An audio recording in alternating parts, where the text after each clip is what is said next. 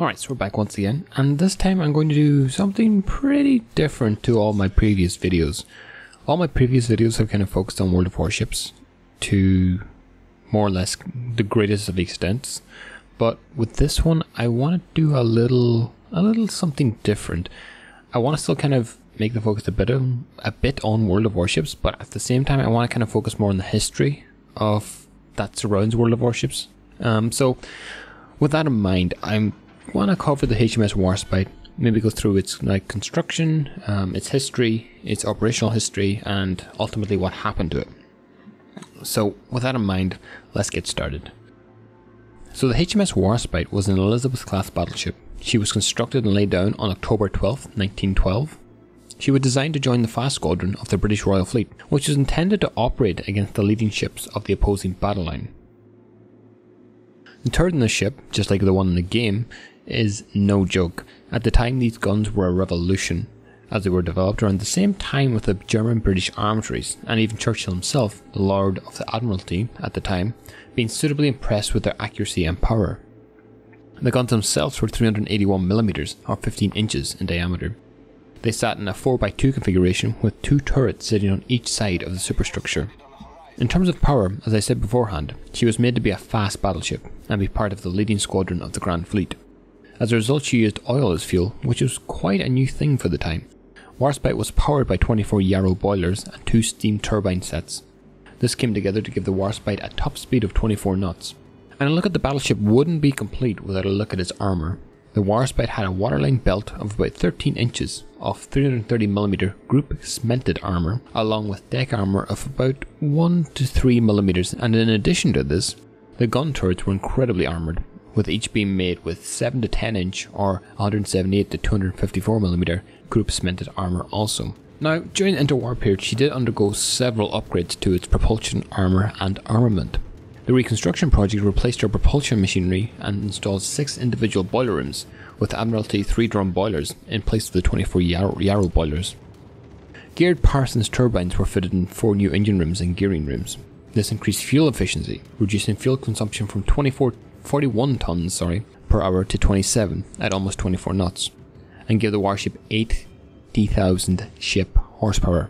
The 1,500 long ton, or 1,524 tons, weight saving on her light machinery was used to increase the protection on armour and armament. Her armour also went under upgrades, with 1,100 tons of extra being added, which mostly was added to the section forward of the A turret and the boiler rooms. The elevation of the 15-inch guns were also increased by 10 degrees, from 20 degrees to 30 degrees. This provided an extra 9,000 yards of range for a total effective range of 29,000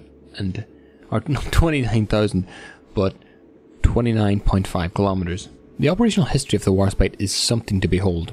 After recovering from colliding with her sister ship the Barnum, the Warspite joined the Grand Fleet on Christmas Eve 1915. On the 31st of May 1916, the Warspite deployed to take part in the Battle of Jutland. After a signalling error, the battleships of the 5th Squadron were left behind by the battlecruisers, and as a result were exposed to heavy enemy fire from the German High Seas Fleet. Although it wasn't all one way, and the Warspite did manage to land a hit, her first, on the battlecruiser von Terdan. While trying to escape, the Warspite was hit by a shell that knocked out her steering gears. This, in effect, caused the Warspite to circle. She was hit several times but did distract from the cruiser Warrior, which was very badly damaged while attacking the German fleet. Eventually, the Grand Fleet crossed ahead of the German battle line and opened fire, thus allowing the Warspite to slip away.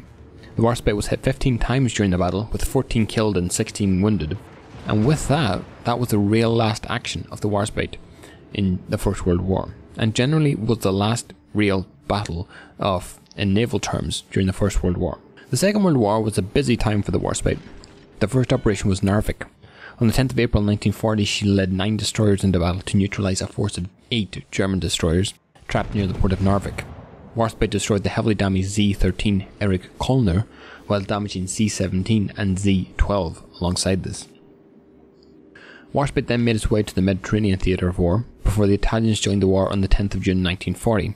The British and Italian fleets eventually did meet at the Battle of Calabria on the 9th of July 1940, and in it the Warspite did something incredible. It hit the longest shot on a moving target from a moving target in history, hitting the Julius Caesar from a range of 24 kilometers. This in itself caused the Italian battleships to turn away in the face of superior British numbers using a smokescreen. The Warspite's next action was at the Battle of Cape Matapan. Through the use of air attacks, the Italian cruiser Pola became crippled. This led the British ships to pursue throughout the night until eventually detected the Pola and her two of her sister ships on radar.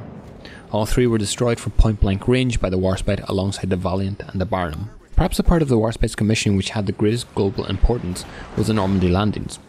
On the 6th of June 1944 at 5 o'clock in the morning, the Warspite was the first ship to open fire, bombarding the enemy German battery at Villaville from 24 kilometers away to support the landings on Sword Beach. She continued the bombardment on the 7th of June until it was completely out of ammunition.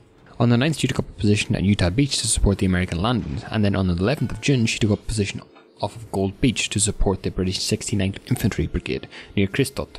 Her final task in company with the monitor Ibris involved carrying out a preparatory bombardment of targets around Le Havre prior to Operation Astonia on the 10th of September, leading to the capture of the town 2 days later. Her final task was to support an Anglo-Canadian operation to open up the port of Antwerp, which had been captured in September, by clearing the Schuld estuary of German strongholds and gun emplacements. With the monitors Ibris and Roberts, she bombarded targets on Walcheren Island on the 1st of November 1944, returning to Deal the next day, having fired her guns for the last time ever. On the 19th of April 1947, Warspite departed Portsmouth for scrapping at Faslane on the River Clyde. On the way, she encountered a severe storm and the tug Melinda III slipped her tow. In storm force conditions, Warspite dropped one of her anchors in Mounts Bay, which did not hold, and the storm drove her onto Mount Mopus Ledge near Cudden Point. Later refloating herself, she went hard aground a few yards away in Prussia Cove. Her skeleton crew of 7 was saved by the Penley lifeboat.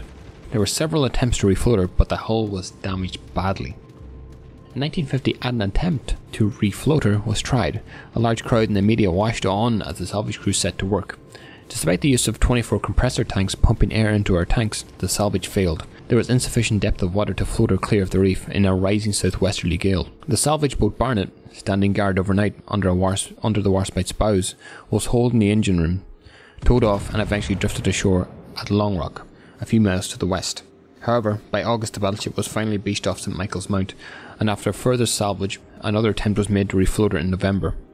The Falmouth tug Masterman spent the night on the Hogus Rocks after failing to tow Warspite, and her sister tug Tradesman had 60 feet or 18 meters of wire wrapped around her propeller while trying to haul Masterman off the rocks. Aided by her compressor and 2 jet engines from an experimental aircraft, the hulk was finally moved 130 feet or 40 meters closer to shore, and by the summer of 1955 she disappeared from view. According to contractors, it remains the largest salvage operation ever carried out in British waters. A memorial stone was placed near the seawall at Mare-Zion and later moved a short distance. The stone was unveiled by Admiral Sir Charles Madden, and prayers were read by a former crew member. The remains of the mast lie in the yard at Portnall's house, and one portion was erected on a headland overlooking Prussia Cove. One of her 15-inch tompions and her chapel door are held in the Royal Navy Museum in Portsmouth. Her nameplate was held by the pub The Wink in Cornwall, but has since been sold at auction. Her ship's wheel was given from King George VI to King Haakon VII in 1947, who later gave it to the city of Narvik. It is kept in the City Hall of Narvik. And that basically sums up the Warspite, the British battleship. If you like this, maybe leave a comment down below, a like, a subscribe. But until next time, I hope you enjoyed, and I'll see you in the next one.